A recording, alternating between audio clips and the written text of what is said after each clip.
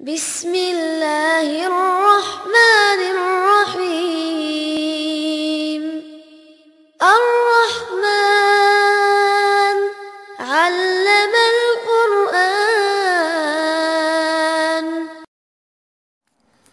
بسم الله الرحمن الرحيم الحمد لله رب العالمين والعاقبة للمتقين ولا عدوان إلا على الظالمين والصلاة والسلام على أشرف الأنبياء والمرسلين وعلى آله وأصحابه أجمعين ومن تبعهم بإحسان إلى يوم الدين أما بعد. அன்புக்குரிய இஸ்லாமிய சகோதரர்களே,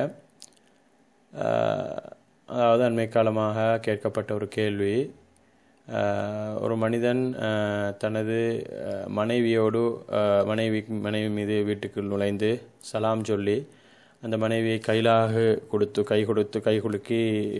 கைகுலுக்குவதன் மூலமாக கணவன் மனைவி இருவருடைய பாவங்களும் முழுமையாக மன்னிக்கப்படும் என்ற மாதிரியான ஒரு ஹதீஸ் இருப்பதாக நான் கேள்விப்பட்டிருக்கின்றேன். அந்த ஹதீஸ் ஆதாரபூர்வமானதா என்ற ஒரு கேள்வி கேட்கப்பட்டிருக்கின்றது. அன்புக்கும் பெருமதிக்குரிய சகோதரர்களே, இந்த ஹதீஸை பொறுத்தவரையில் இந்த மாதிரியான ஒரு அமைப்பில், அதாவது ஒருவர் வீட்டுக்குள்ளே வந்து சலாம் சொல்லி தனது மனைவியை கை கொடுத்து அவருடைய கையை பிடித்து கொண்டிருந்தால் அவருடைய கணவன் மனைவி இருவருடைய பாவங்களும் மரத்தினுடைய இலைகள் விழுவதை போன்று விழுந்துவிடும் என்ற மாதிரி இந்த செய்தியை எந்த ஒரு ஹதீஸ் கிரந்தத்திலும் இடம்பெற்றிருப்பதாக, அதாவது சஹீஹானதோ லைஃபானதோ ஏதோ ஒரு வகையில் ஆதாரபூர்வம் அல்லாத ஹதீஸாக கூட என்ன பதிவு செய்யப்பட்டில்லை என்பதை நாங்கள் பார்க்கின்றோம். ஆனால் பொதுவாக சலாம் சொல்வதனுடைய சிறப்பு, அதே நேரம் கையிலாக கொடுப்பது, சலாம் சொல்லி 2 பேர் கை குலுக்கிக் கொள்வதனுடைய சிறப்புகள் எல்லாம் ஏராளமான ஹதீஸ்களில் அதனுடைய சிறப்புகள் பதிவு செய்யப்பட்டிருப்பதை நாங்கள் பார்க்கின்றோம். அந்த வகையில் ஒரு ஹதீஸ் அபு தாவூதில் பதிவு செய்யப்பட்ட ஒரு ஹதீஸ் 4494 இலக்கத்தில் பதிவு செய்யப்பட்டதில் அபு உமாமா அல் பாஹிலி ரலியல்லாஹு அன்ஹு அவர் அறிவிக்கிறார்கள், ரசூலுல்லாஹி ஸல்லல்லாஹு அலைஹி வஸல்லம் சொல்கிறாங்க, 3 பேரை அல்லாஹு தஆலா என்ன செய்கின்றான், அவர்களுக்கு அல்லாஹு தஆலா சுவர்க்கம் நுழைவதற்கான உத்தரவாதத்தை வழங்குகின்றான். 3 பேருக்கு அல்லாஹு தஆலா சுவர்க்கம் நுழைவதற்கான உத்தரவாதத்தை வழங்குகின்றான் சொல்லிட்டு ரசூலுல்லாஹி ஸல்லல்லாஹு அலைஹி வஸல்லம் முதலாக சொல்கிறாங்க, யார் ஒரு ரஜுலுன் ஹரஜ காசியான் ஃபீ சபீலில்லாஹ், அல்லாஹ்வுடைய பாதையில் போராடுவதற்காக சென்றவர், அவரை அல்லாஹு தஆலா செய்கின்றான் அவருக்கு உத்தரவாதம் வழங்குகின்றான்.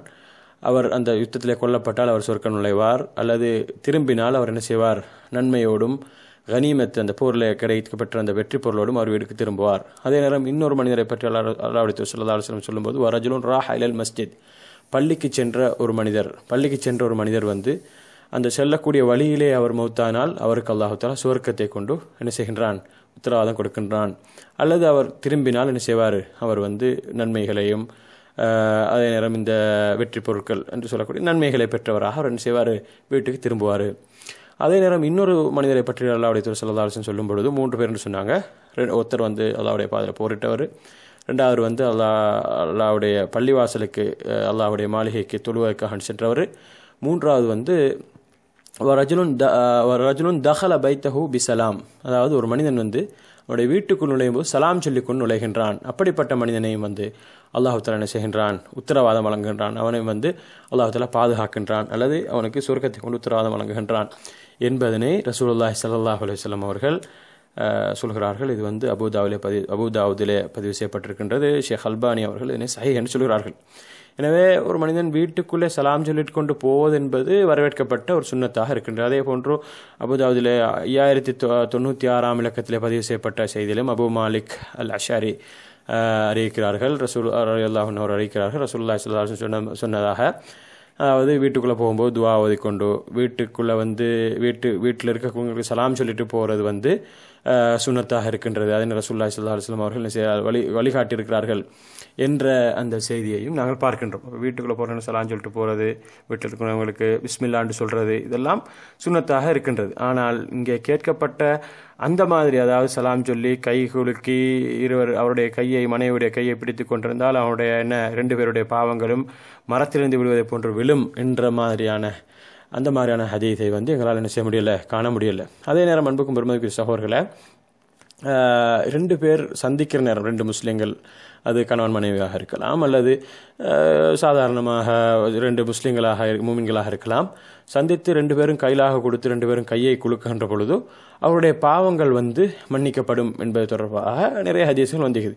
திருமதியில் பதிவு செய்யப்பட்ட ஒரு ஹதீஸ் 2727 இலக்கத்தில், அதே நேரம் இமாம் அபூ தாவூத் ரஹிமஹுல்லாஹ் அவர்கள் 5212 இலக்கத்தில் பதிவு செய்யப்பட்ட ஒரு ஹதீஸில் பரா இப்னு ஆசிப் ரலியல்லாஹு அன்ஹு அவர் அறிவிக்கிறார்கள், மாமின் முஸ்லிமைனி யல்தகியானி ஃபயதஸாஃபஹானி இல்லா குஃபிர லஹுமா கப்ல அன் யஃப்தரிகா.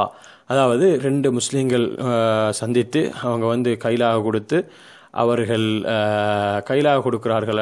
ஆனால் அவர்கள் பிரிவதற்கு முன்னால் அல்லாஹு தஆலா என்ன செய்கின்றான், அவருடைய பாவங்களை மன்னிக்கின்றான் என்று ரசூலுல்லாஹி ஸல்லல்லாஹு அலைஹி சொல்லக்கூடிய ஒரு செய்தி. இதையும் ஷேக் அல்பானி அவர்கள் தனது சில்சிலத்து ஸஹீஹா என்ற கிரந்தத்திலே 525 இலக்கத்திலே பதிவு செய்திருக்கிறார்கள். அதே போன்று இன்னும் ஒரு செய்தியிலையும் ஹுதைஃபத் இப்னுல் யமான் ரலியல்லாஹு அன்ஹு அவர் அறியக்கூடிய இந்த செய்தியிலும் கூட, இன்னல் முஃமின இதா லக்கியல் முஃமின ஃபஸல்லம அலைஹி வஅഖத பியதிஹி ஃபஸாஃபஹு. அதாவது ஒரு மூமின் இன்னொரு மூமினை சந்தித்து அவருடைய கையை பிடித்து அவரை முசாஃபஹான்னு சொன்னால் முஆனகால் 2 பேரும் ஆரத்தழுவது கட்டித்தழுவது கிடையாது, கையை கொடுத்து கைலாக கொடுப்பது, கையை குலுக்கு கொள்வது. அப்படி செய்வார்னு சொன்னால் தனாதரத் ஹதாயாஹுமா கமா யதனாதரு வரகு ஷஜர். அதாவது மரத்தினுடைய இலைகள் விழுவதை போன்று அவர்கள் இருவருடைய பாவங்களும் விழுந்துவிடும் என்று சொல்லி ரசூலுல்லாஹி ஸல்லல்லாஹு அலைஹி வஸல்லம் அவர்கள் சொன்னதாக இமாம் தபரானி ரஹிமஹுல்லாஹ் அவர்கள் அறிவித்திருக்கிறார்கள். தனது முஅஜமுல் அவ்ஸத் என்ற கிரந்தத்தில் 245 இலக்கத்தில் ஹுதைஃபத் இப்னுல் யமான் என்று சொல்லக்கூடிய அந்த சஹாபி அறிவிக்கிறார்கள். இந்த ஹதீஸும் சஹீஹானது என்று சொல்லி இமாம் அல்பானி ரஹிமஹுல்லாஹ் அவர்கள் சொல்கிறார்கள். எனவே பொதுவாக சலாம் சொல்வது, கைலாக கொடுப்பது, இதுவெல்லாம் என்ன செய்து இஸ்லாத்தில் வரவேற்கப்பட்டிருக்கின்றது. அது பாவங்களை மன்னிக்கக்கூடியது என்பதெல்லாம் சொல்லப்பட்டிருக்கின்றது. ஆனால் இந்த மாதிரி இங்கே கேட்கப்பட்ட இந்த கேள்வியை போன்று ஒரு மனிதன் விசேஷமாக பிரத்யேகமாக வீட்டுக்குள்ள நுழையும் போது தனது மனைவியுடைய கையை பிடித்து கைலாக கொடுத்து கையை பிடித்து கொண்டிருந்தால் இருவருடைய பாவங்கள் மன்னிக்கப்படும் என்ற மாதிரி ஒரு ஹதீஸ் உண்டு, எங்கேயுமே இல்லை. ஆனால் பொதுவாக ஒரு மனிதன் என்ன செய்யணும், வீட்டுக்குள்ளே போகிறேன்னு சலான்னு சொல்லிட்டு போகணும், பிஸ்மில்லான்னு சொல்லிட்டு போகணும். தனது வீட்டில் இருக்கக்கூடிய பிள்ளைகள் மனைவியை கைலாக கொடுக்கறதெல்லாம் இஸ்லாம் வரவேற்கின்றது என்பதை நாங்கள் பார்க்குறோம். இமாம் நவவி ரஹிமஹுல்லாஹ் அவர்கள் கூட தனது மஜ்மு என்ற கிரந்தத்தில் சொல்கிறார்கள், சந்திக்கும் போது 2 பேர் என்ன செய்ய 2 பேர் சந்திக்கும் போது யாராக இருந்தாலும் 2 பேர் சந்திக்கும் போது கையில் கொடுத்துக் கொள்வது, அதாவது ஆண்களுக்குள்ளேயும் பெண்களுக்குள்ளேயும். ஆனால் கணவன் மனைவியாக இருந்தால் அவங்களுக்கு என்ன செய்யலாம், சகோதரன் சகோதரி தகப்பன் தனது பெண் பிள்ளைகளுக்கெல்லாம் என்ன செய்யலாம், கைகளாக கொடுத்துக்கலாம். இப்படி கை கொடுப்பது ரசூலுல்லாஹ்வுடைய சுன்னத்தாக இருக்கின்றது. இதை எல்லா இமாம்களும் இஜ்மா என்ற அடிப்படையில் ஏற்றுக்கொள்கிறார்கள்.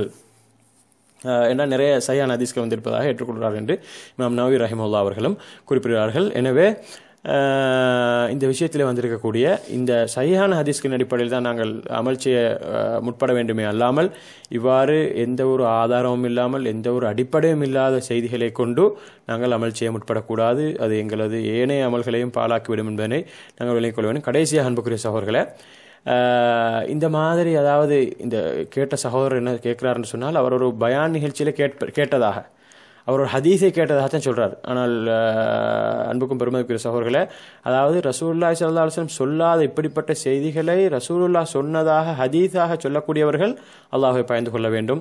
அல்லாஹ்வுடைய தூதர் ஸல்லல்லாஹு அலைஹி வஸல்லம் அவர்கள் மிக கடுமையாக எச்சரித்திருக்கிறார்கள். புகாரியிலே பதிவு செய்யப்பட்ட ஒரு செய்தியிலே சொல்கிறார்கள், 109 இலக்கத்திலே பதிவு செய்யப்பட்ட செய்தியிலே, மையக்குல் அலைய மாலம் அக்குல், நான் சொல்லாத ஒன்றை யார் என் மீது நான் சொன்னதாக சொல்கிறாரோ ஃபல் யதபவ்வ மக்அதஹு மினன் நார், அவர் என்ன செய்யட்டும், அவருடைய இடத்தை நரகத்திலே அவருக்குரிய இடத்தை அவர் என்ன செய்யட்டும், இந்த உலகத்திலேயே தேர்ந்தெடுத்துக் கொள்ளட்டும், அதற்குரிய இடத்தை அவர் தீர்மானித்துக் கொள்ளட்டும், நரகத்திற்குரிய இடத்தை அவர் தீர்மானித்துக் கொள்ளட்டும் என்று சொல்லுகிறார் ரசூலுல்லாஹி ஸல்லல்லாஹு அலைஹி வஸல்லம் சொல்றாங்க. இது அல்லாத இன்னும் ரிவாயத்துகள், மன் கதிப அலைய முத்தஅம்மிதன், யார் என் மீது வேண்டுமென்றே பொய்யிருக்கிறாரோ ஃபல்யத்தபவ்வ மக்அதஹு மினன் நார், அவர் என்ன செய்யட்டும், அவருடைய நரகத்தினுடைய இடத்தை அவர் தேர்ந்தெடுத்துக் கொள்ளட்டும்னு சொல்றாங்க.